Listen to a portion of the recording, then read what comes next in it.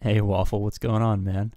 Thanks for the Patreon donation, and I have looked at this roster before, and there's something very awesome about it, and I can't wait to talk about that in the video. Congrats on Kyber. We're gonna start as always with some fleet breakdown, some strategy for GAC or Fleet Arena, which I take it you might not need. Then we'll talk about your account. Let's hop into fleets. Let me know either over on Patreon or in the Patreon Discord channel how new this account is, because I took a preliminary glance at it and I was just trying to figure out a couple of things. So yeah, just let me know how old this account is. That would be awesome. You are 4th in Fleet Arena with the Endurance, which is the reason I want to know how old this account is, because you do have the hyperdrive, and this usually people throw tons of money at the game, and it's hard to get up in ships without like a negotiator or something. So I was just curious.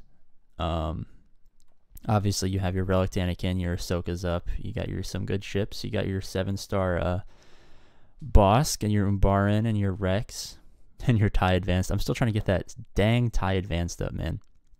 It's a long grind because those shards never really pop up in the store. Han's Millennium Falcon. I'm a little surprised to see you use Endurance as opposed to Home 1 with the Millennium Falcon in your fleet. I would probably run Home 1 with Houndstooth to begin with, Jedi Knight Anakin's ETA, Millennium Falcon, bring in Ahsoka as the first reinforcement, and then use like Umbaran and Rex simply because you have relics. But if they weren't super high relic, I'd probably bring in Phantom 2 if you got it up.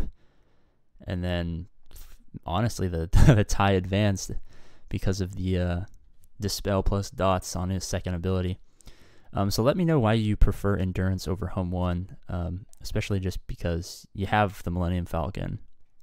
So let me know your thoughts on that. Obviously, it doesn't really matter because you're 4th. I'll probably get 1st every day. All right, let's hop in. This is what I want to talk about. I thought I was special with 2.499995 GP, million GP, literally 5 GP away from going up a division. But this is this is next level stuff right here. This is a man who's getting his gear up, he's getting his relic materials up so that once he wants to go over that threshold, boom, boom, boom, boom, boom, boom, boom, he's way higher. And I respect that. This is this takes some finesse, some panache. All right, so we have Relic 5s and Rex, Anakin, Padme, Yoda, Newt Gunray. A little interested to see or to hear from you why you chose Newt Gunray. Maybe it's a passion project, maybe you're a fan. Definitely curious there. Ooh, Grief with the Zeta. Hey man, what's the most important Zeta? This man knows what it is. It's the Zeta you have when you unlock Traya. So you have a 6-star GK and a 6-star Traya. So you've obviously been playing for quite a while. Which is interesting because like this contradicts the setup of your fleet arena. I simply mean like usually every fleet and squad arena is slightly different, but so you have the Zetas. I like this Zeta a lot. This goes great with your Padme team. I wonder, do you run him in your Padme team? You do not because you have these relics. Okay. But I imagine once you get him up, you probably will. 6-star Chewbacca. Mando's progressing up. I like that. And then these are all like the hyperdrive bundle characters. Okay. Ooh, 3. Oh wait, Mon Mothma starts at 3 stars. I was like, wait a second. I'm just kidding. All right. So I'll just go squad by squad. Well, I'll just hop into 5.0 first. Nice.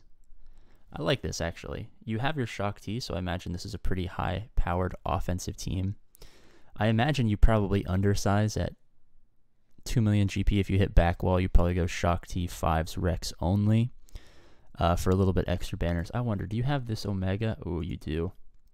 I don't like the Omega. I never have put the Omega on the cover fire simply because it forces him to taunt. And you obviously don't want him to taunt because you want them to kill Arc or Echo or Rex or something like that. Let's quickly hop over to Bounty Hunters. Okay, Double Zeta Bosk plus Gear 12 Django, everyone's favorite Bounty Hunter. Boba is Gear 11. And there's no real 4th or 5th. Luckily, if you just use these 3 guys on offense, I mean, that's 62 banners guaranteed, basically, because of the recovery, the high damage. I imagine you probably just 3-man this on the back wall, which is great for offensive efficiency. You can even inject a Grief in there simply because he's slightly higher geared, not high level. He probably dies pretty quickly, but if you got, let me see, speed. You got 212 speed. If you go on a weaker team, he can probably throw up his mass assist, get that payout super quickly. Maybe you even throw Mando in there, simply because you have a mass assist, a double tap, and a potential double tap here with his second ability, calling someone to assist. You can probably get that boss contract up super quickly. Alright, droids, nothing too special. So you do have the Relic Vader, which is awesome. Great solo potential. Imagine you have Merciless Masker, yeah. These two, this is the only requirement for soloing Geonosians if you ever want to eventually progress your Darth Vader into viability against Geonosians in a 1v5. This Zeta is required, and this is just for longer battles. The teams you probably solo with Vader don't ever take a turn, so the long-term effects of this leadership Zeta aren't realized in that situation. You got the Emperor Palp, you got the Grand Admiral Thrawn. I'm going to quickly go down just to see if you have Bastila Shan Fallen. You do not. Okay. The reason I bring that up is a favorite stunlock 3-man team of mine is Emperor Palpatine, Thrawn, Bastila Shan Fallen. Obviously, Thrawn fractures and can pass turn meter and protection recovery. Bastila Shan has the shock synergy with Palpatine plus the fear that can stop everyone plus crazy debuffs, which are fantastic for Palp's lead. Palp obviously has the shock synergy reversed with Bastila Shan Fallen plus the ability to AoE stun. So it's a great team to use against backwall teams that are slow and don't have high tenacity and are potential 3v5 candidates. No Ewoks. Do you have First Order? I imagine not, yeah. Alright, so here's where the majority of your roster is. Alright. I was singing your praise, but where's the cup, man? Where's the cup, man? At 1 star, you can get him for 10 shards. That's 400 squad arena tokens, or whatever they're called. Just one 400 payment gets you. You could get cup literally the second you see this video. You can say you're watching this video. You're what, 8 minutes and 6 seconds in. You're like, oh, pause, open your phone. Okay, I have cup. Resume playing. Actually, go do that. Are you back? Awesome. Okay.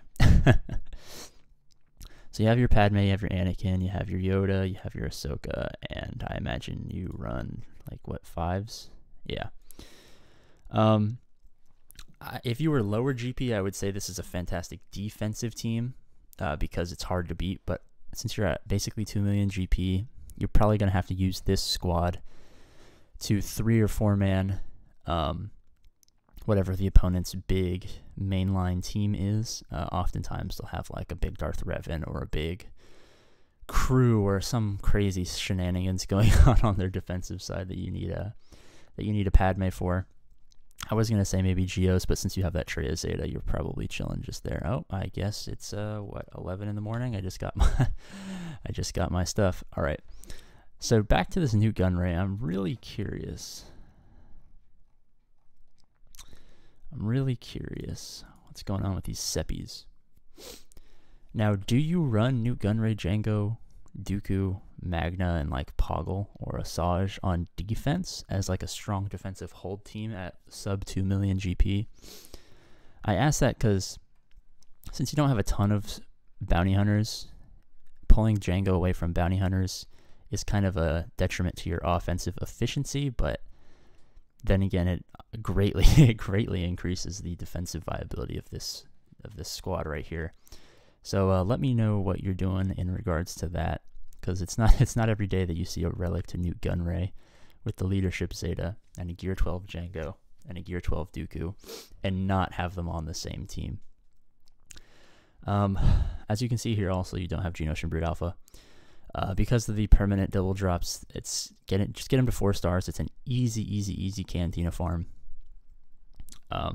After I've gone through all of your factions, I'll recommend farming order and stuff like that. But since you already have CLS, I would imagine that your very next Cantina farm should probably be getting a 4-star Brood Alpha.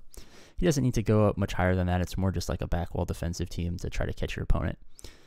Try to catch him slipping pretty much. All right, so where did we leave off last time? We were at Galactic Republic. Obviously, we went over Geonosians. Excuse me. AM Troopers, obviously nothing going on there. No Jawa juice, man. Jedi, all right. Okay, so you do have Revan. It's gonna play a good role in the teams I'm gonna let you or inform you of that I would recommend for offense. Pretty standard teams that I recommend quite frequently, so it shouldn't come as any huge surprise. I like what's going on here. If this video ever makes it to YouTube, one of the guys on Discord, Qui-Gon Jim instead of Qui-Gon Jinn, obviously, comment, say what's up to our boys. I've never seen a Qui-Gon Jinn at Gear 12 at sub 2 million GP. And you got the Hoda, that's awesome. Night Sisters, not a lot going on there. Old Republic, obviously you have the basic, come on, level 70, you don't need him at level 70. I'd say level 51. Phoenix, obviously, you haven't put too much resources into that. Fantastic. Rebels, I know you have CLS, I know you have Han, I know you have a 6-star Chewbacca. If you can get your Chewbacca up Gear 10, Gear 11, even before your 7 stars, this 3-man becomes slightly more viable. Obviously, it's super viable right now. Once you get him to 7 stars, or even now, if you have Zetas to spare, this is a fantastic Zeta. 3-man, 62 banners guaranteed, basically. You could even throw in extra guys, and he can punch up. This team is pretty solid against Darth Revan Malak teams at higher gears. So definitely a team you want to keep up on, but fortunately it's a team that you don't need like a ton of gear to make super viable. Other Rebels, what's going on over here? Not much. Rebel Fighters, obviously nothing. Resistance, probably nothing. Scoundrels, I think you had a nest. You're working on that 3-star Enfys nest, preparing for that solo viability once she gets to Relic. Sorry, excuse me.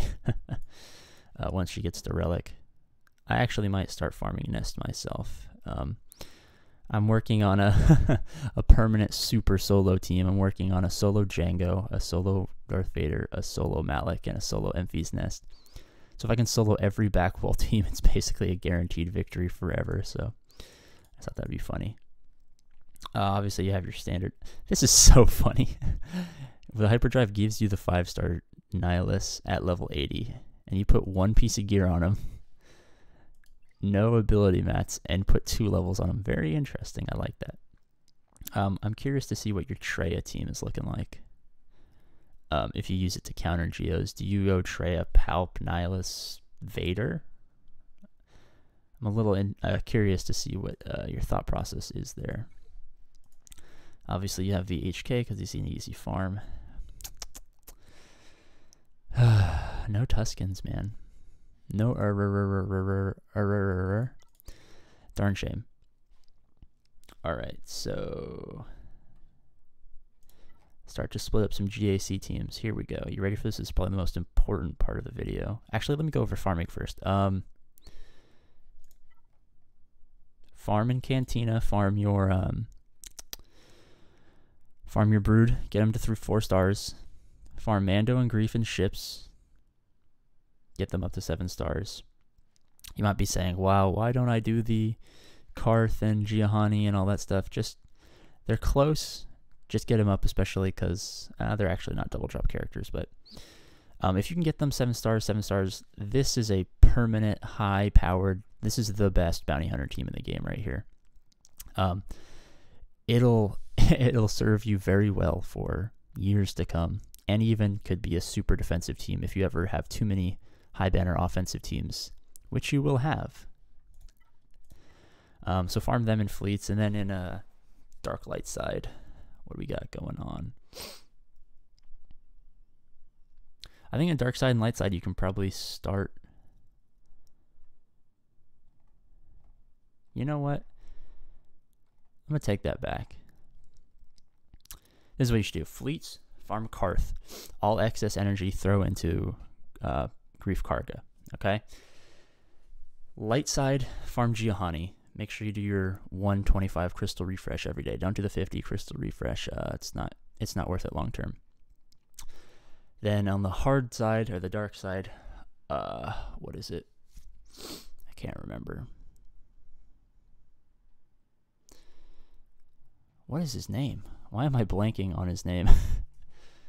The one that's on the hard side, you know exactly what I'm talking about.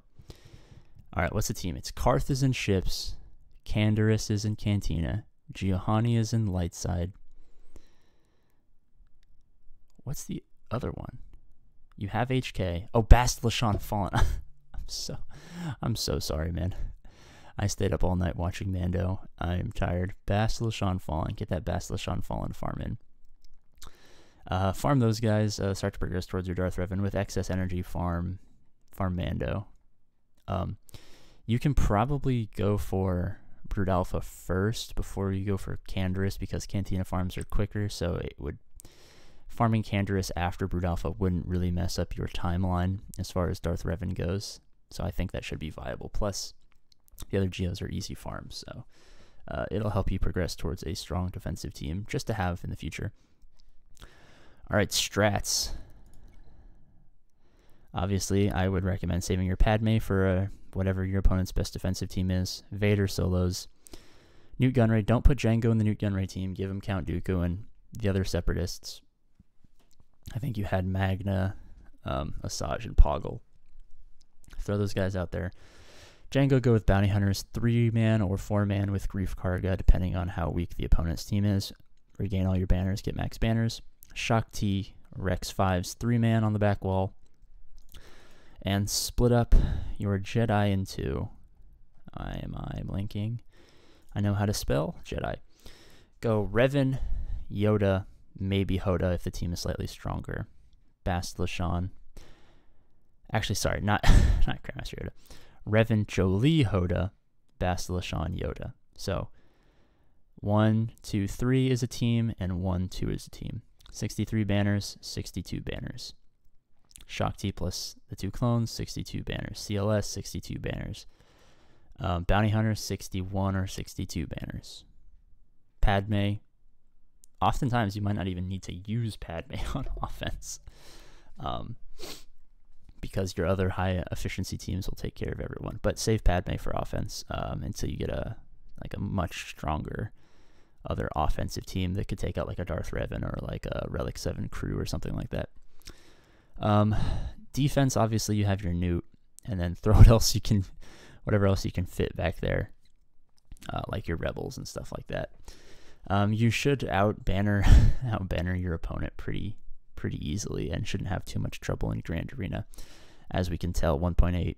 I could have just looked at your lifetime banners to realize how long you've been playing. I'm so stupid. But yeah. So, obviously you've been playing a while. You've been hitting Kyber, Division 6, so you know what you're doing. Get those farms going. I imagine you're already using those teams, but that's what I would recommend for offense. Get those high banners and win, man. All right, as always, thanks for the donation. And if you need anything, hit me up on Patreon, hit me up on Discord. I'll get any videos out you want, hopefully same day. I think the day before this video comes out on YouTube. I just punched my computer screen on accident. The day before this comes out on YouTube, I'll be out of town. So the day this comes out, I'll be back and able to make videos if you want any follow-up videos, if you want anything like that. So thank you so much, and I'll see you later.